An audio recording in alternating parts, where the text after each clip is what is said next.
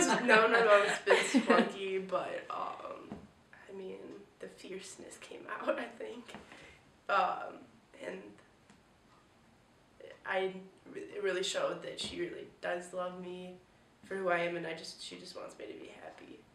So that's what really came out. So the mother and cub. Now you Yeah. understand when you see National Geographic. Yeah, and I think when a child is going through something like this, or a child is going through anything that, and it just doesn't have to do with being gay or being transgender.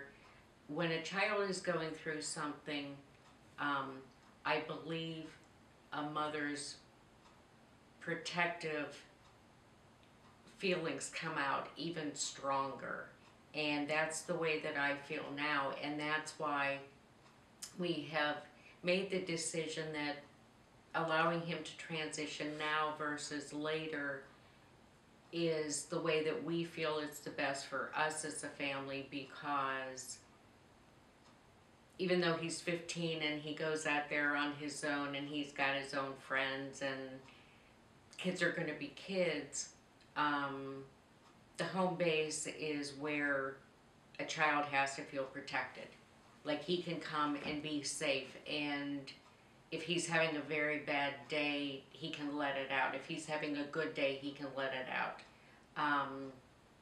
This is where he can be who he is.